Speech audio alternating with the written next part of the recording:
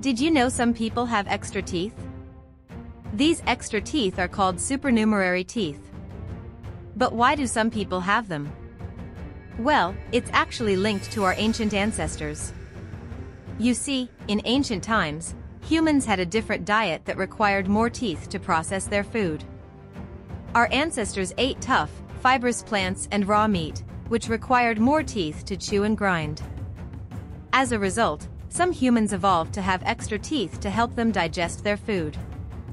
This trait was more common in ancient humans, but it's still seen in some people today. So, if you have extra teeth, you might be related to our ancient ancestors who needed a little extra help chewing their food. It's a weird and fascinating fact that shows how our bodies have adapted to different environments over time. And who knows, maybe having extra teeth is a sign of a strong and resilient body. But what's even more interesting is that some people with extra teeth can have other health benefits too. For example, some research suggests that people with extra teeth may have a lower risk of certain diseases.